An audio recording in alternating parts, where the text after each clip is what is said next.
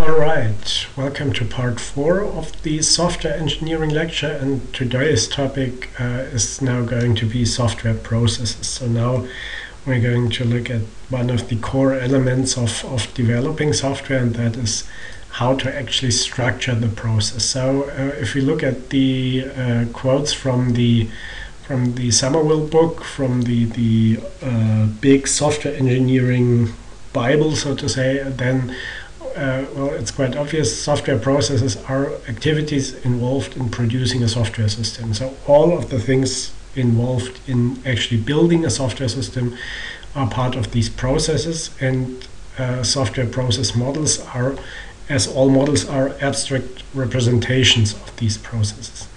And I think one of the most important things to keep in mind during this lecture is you can't have one process that is suitable for all software development projects. There are different process models for very good reasons, because there are different types of software that you want to build, and one size doesn't fit all. So you will always have to consider the environment and the specific software you're developing and the goals you have and so on when considering which type of software process to actually use. Alright, so what do all of these software processes usually have in common? There's 4 fundamental parts to each of them. The very first one is the software specification. Then it's followed by the software design and the actual implementation. Then we have validation and testing, and we have software evolution. This is also something we shouldn't neglect. Software will have to be maintained and adapted to changing environment conditions and so on. So this is also part of any software process. And the major parts, which also most of these processes have in common, is that we have products, which are something that comes out of each of these activities. We have roles, which relate to the people that are involved, and for each activity we usually have some pre and post conditions that have to be fulfilled before we can start the activity, and that should be fulfilled after the activity has completed. So one product that comes out of the specification activity is that we have a specification document, or a written down account of how we want the software to actually perform, basically. So now let's look at each of these in turn. Software specification, I already mentioned this, is supposed to define what functions your software is supposed to provide and what constraints there are. Sometimes this is also called requirements engineering, because you're trying to discover the requirements that are asked of the software, basically. And basically all software processes have to start with some kind of software specification, because it's obvious that before you can sit down and start writing code, you usually should actually think about what you need and what you need to deliver. There's quite a number of sub-activities that can be involved here, and I'd like to show you these sub-activities at the example of a diagram. So the very first thing which we should usually do, except in very simple and obvious cases, is a feasibility study. So we should try and see if we can actually solve the initial requirements that are posed to the software, to the proposed software, if we can solve this given the current state of the art, basically. And the result of this feasibility study is always a feasibility report that can be really short, can be a couple of lines just describing why this is probably doable or probably not doable. And here's as a short aside. Here's a little explanation of why this is actually quite hard sometimes. So especially for somebody who's not involved in computer science, as the caption says, it can actually be quite difficult to tell the difference between things that are pretty easy and things that are very hard. So testing whether somebody taking a photo is in a national park, it's quite easy because there's databases for that just tell you based on the coordinates if this is a national park or not. But checking whether there's a bird in the photo is really hard, actually. This is state-of-the-art image recognition, so this is quite a different thing altogether. And so for somebody who's doesn't have a big computer science background, it can sometimes be quite hard to tell the difference between what's easy and what's really difficult.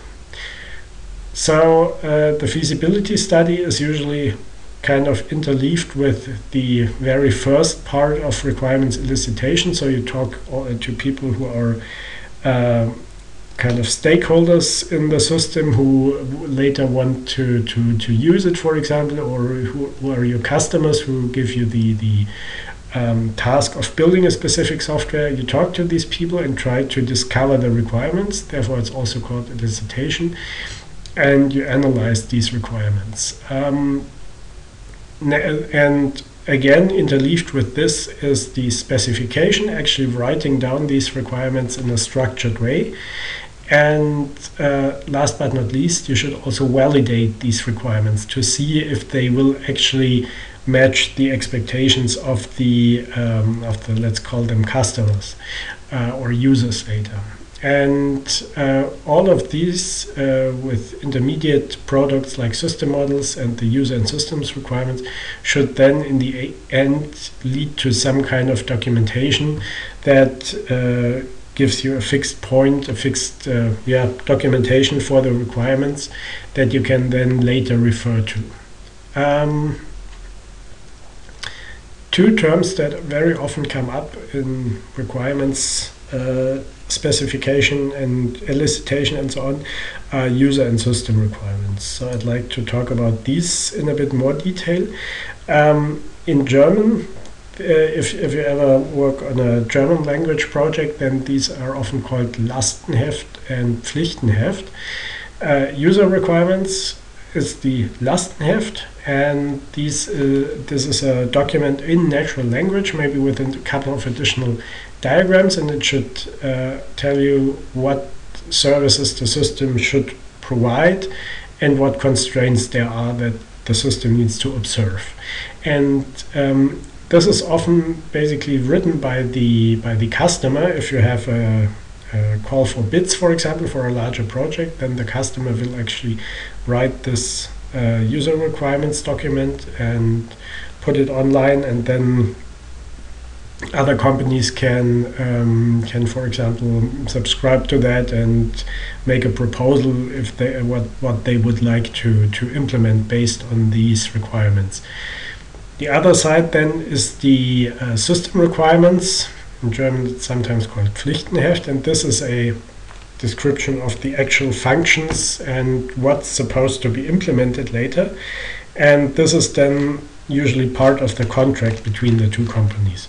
So the one half of this is what the customer hands out to people to describe what they actually expect, and the other part is what the developer then writes to describe what they're going to do. So the user requirements are the customer view, and they have a very often they have a very rigid structure. This is an example what's often used in a German context, but this can also occur in other countries, of course. So we have the goals. Of course, this is the most important thing after all. What should the software actually do? Then we have an application area which describes the context in which it's going to be used. Functions and data are kind of a detailed view of the goals, so what actual features should the system provide, and what data is it going to process. Then are there additional services that the system is supposed to provide beyond what's already been described here? Then do we have any quality requirements? This is an especially important topic. So these can also be requirements, and I'll talk about them in more detail later. But an example for these quality requirements, for example, would be to say that the software should have a response time of at most 10 milliseconds, or on a given system, or that it should have an uptime of at least 99.995% per year or something like that. And yeah, last but not least, we have an appendix for supporting documents, of course. And the next step now, going from the user requirements to the system requirements, this is now the developer's view. And here it's common to take the original data from the user requirements and extend them with extra sections like the product environment. So what does the developer expect about the environment? What, for example, what operating system is the system supposed to work on, is exactly which versions and so on. Then what quality goals do we have? So yeah, what quality, how are the quality requirements going to be tested? Then what other test scenarios are we going to use to verify our system? How are we going to develop the system? This is also an important part, and again, last but not least, an appendix regarding supporting documents. So now this, of course, this doesn't have to be exactly identical to the original user requirements. This is something that, so the end result of these documents is something that should be created in a dialogue between the customers and the developers. Customer now, I'm using this term in a very wide sense, so to say. So anybody that gives you a task that you as a developer should be implemented is, in a very loose sense, your customer. Even if you're, if it's in the university context and you're not explicitly having a specific development contract, for example. So if you have a student assistant job and somebody asks you to implement something within that job, then these people are your customers who want a specific piece of software to be written, and you're the developer, and then you should have a dialogue with them to figure out what the exact requirements for the software are. Of course, in such an environment, you will probably not write a specific user and system requirements document every time, but it's still important to discuss between developer and customer what the goals of the software, for example, are, and what constraints there are to be observed, and so on. All right, so I'd like to show you an example from the book here regarding how user requirements might look like, and how the system requirements that derive from these user requirements might then look like. So the user requirements are relatively high level. These are wishes for features that the customer has, and in this context it's about a medical management system, so a patient management system for a hospital. And what the users ask for, the customers, is that they have monthly management reports with the cost of which prescription drugs have been issued by each clinic. And so this is still quite high level and quite vague. So system requirements should be something that can actually be tested during development and afterwards when the software is handed over. And so these are much more specific. So it tells you that on the last working day of each month, create a summary of the drugs, and then print this report automatically after 5:30 on each last working day, and so on. list each individual drug, number of prescriptions, and so on. If there's different dose units, then list each dose unit separately. And also, for example, what's very important, restrict access to these reports to authorized users. And it actually specifies which users are authorized, those listed on a specific management control list. So from this very short user requirements, we can generate quite a bit of system requirements, because they need to be very specific, very precise, and they should also it should also be possible to actually test them, to write a unit test for them, for example. So if you run the system in your test scenario and the date is the last working day of a specific month, the test date basically, then the system should actually generate this report. And if it doesn't, then you still have a bug that you need to fix first. In any requirement specification, it's important also to differentiate between functional requirements and non-functional requirements. A functional requirement is obviously simply what the system should be able to do or should not do. Something like have a search function, or all the things from the previous slide, generate a report on the last working day of each month, and so on. All of these are functional requirements. And on the other hand, we can also have non-functional requirements, such as those listed here.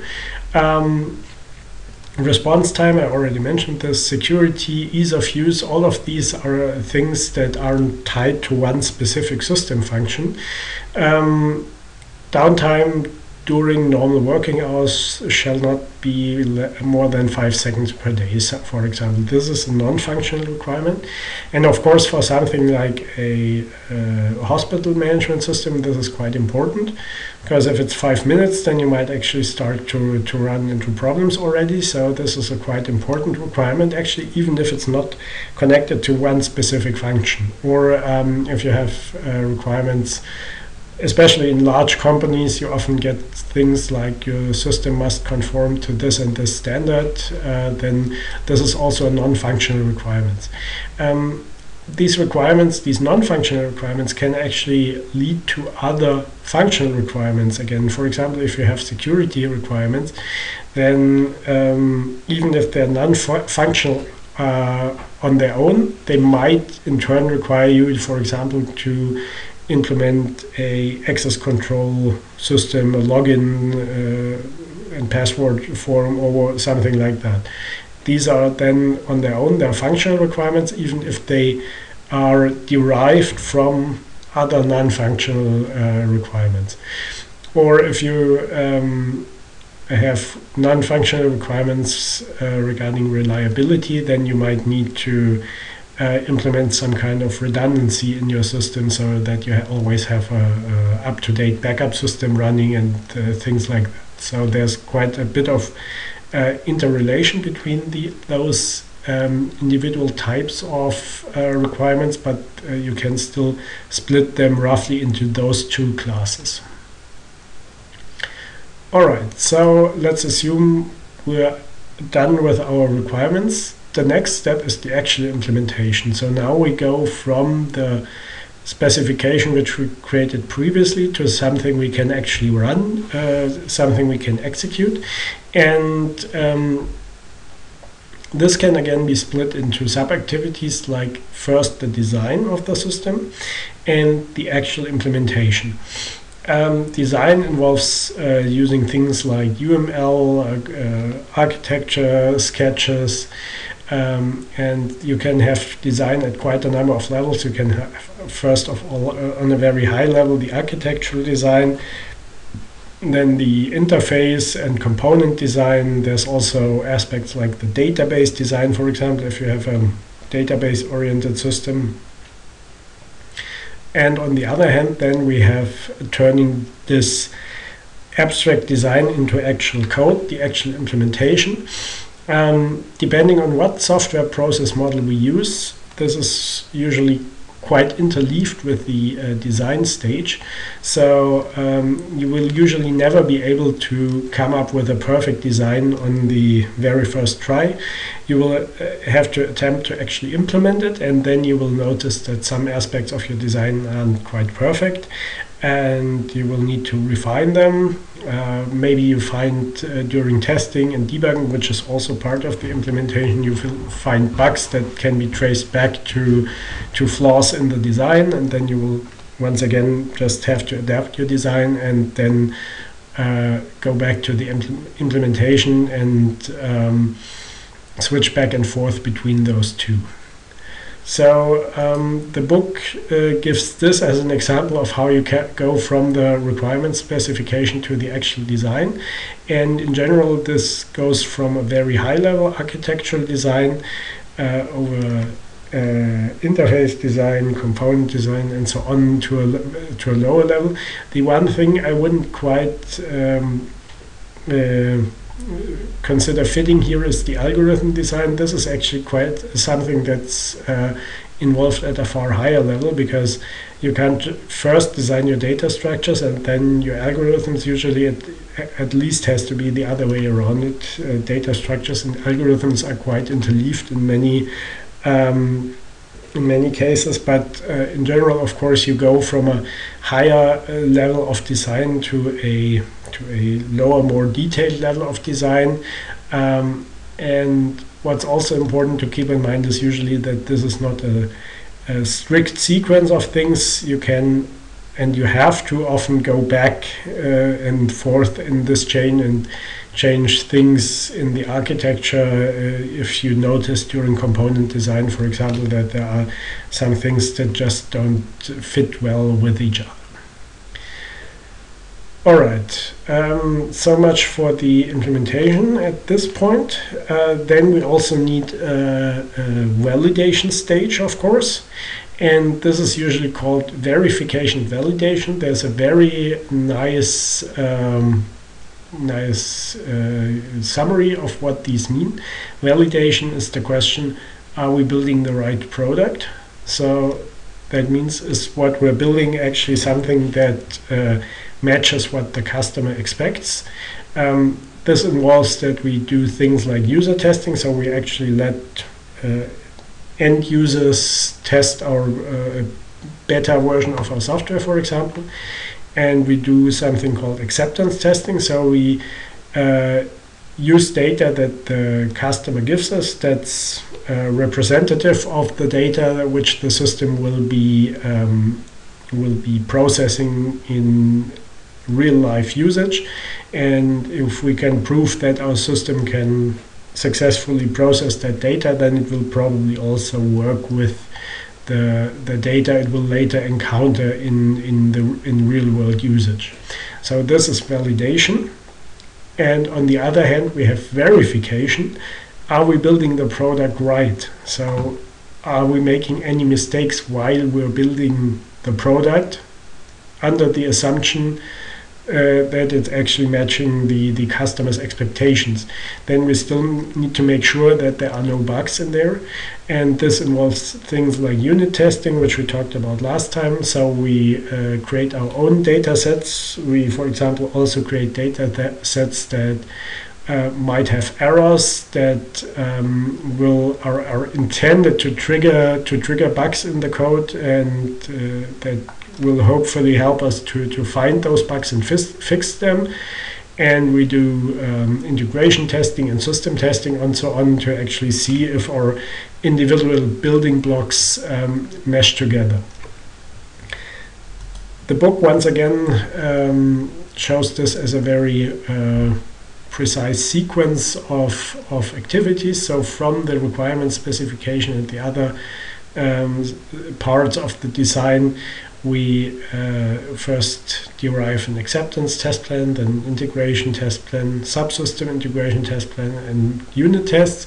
And then we conduct each of these in turn, and after the acceptance test has passed, we go to the service.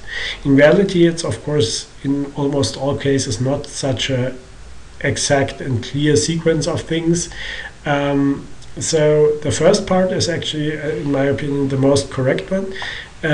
Acceptance testing with user-supplied data should something we should agree upon at a very early stage to make sure that we're building our software for the right use cases. So if we switch back once more, this is the validation part. Are we building the right product? And this involves, of course, testing it with real-world data to prove that our software, our system can actually handle the sort of data it's supposed to handle in the future too. All right. Last but not least, there's also the final one of those 4 activities, software evolution or software maintenance. And this is something that's actually often overlooked a little. So the software is done, we deliver it to the customer, and that's it. But of course, that's not how it's supposed to be. We should always consider maintenance as an integral part of our software process, because the actual costs for maintaining and keeping software running over time might be higher than the cost for the initial development. And so this is definitely not something that that should be overlooked. Because we need the environment will change, the requirements might change. We don't want to start from scratch every time, so we need to keep our software up to date and keep it somehow running even in the face of changing requirements and the changing environment. And this is something we need to not lose sight of, basically. One thing I'd like to mention in this context is the so-called not invented here syndrome. This is something many software developers are kind of prone to, is to start building everything from scratch, and this is not necessary usually. So there's a balance somewhere between taking everything off the shelf and building something that's actually completely done in-house, basically. So one important part that nobody should kind of forget about is to just evaluate at existing systems and see which of those existing systems might already fit parts of your requirements, and which of them might be useful, could be maybe adapted to create a new overall system that doesn't have to be created entirely from scratch. So usually you don't write your own date and time libraries, and you don't write your own string processing classes too, because they're already provided by Java. So you shouldn't try to reinvent the wheel in many scenarios. So especially with open source software, it's actually quite simple now to modify existing systems in such a way that they better fit your requirements, once again, without having to start from scratch. You can just take the source code of an existing system.